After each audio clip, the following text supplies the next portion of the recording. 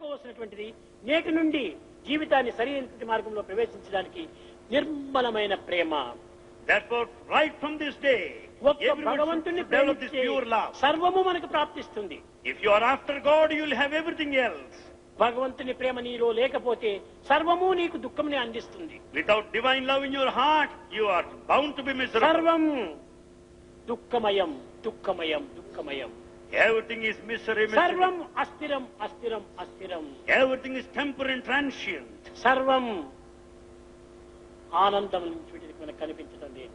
You don't find any bliss. దీనినే బుద్ధుడు కూడాను ఆ విధంగా చెప్పాడు. బుద్ధం శరణం గచ్ఛామి, సంఘం శరణం గచ్ఛామి, ధర్మం శరణం గచ్ఛామి, సర్వం శరణం గచ్ఛామి. This is what Buddha stated. Surrender yourself to the path of righteousness.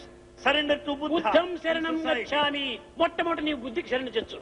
First offer yourself to your intellect. తరువాత ఈ బుద్ధిలో ఉన్నటువంటి యొక్క గుణమును సంఘంలో నీవు ప్రవేశపెట్టు. Make use of your intellect to render సంఘం service. శరణం గచ్ఛామి.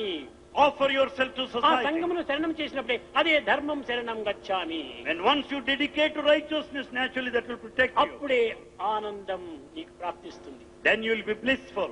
ఒక చేతిలో చక్కెర పెట్టుకుని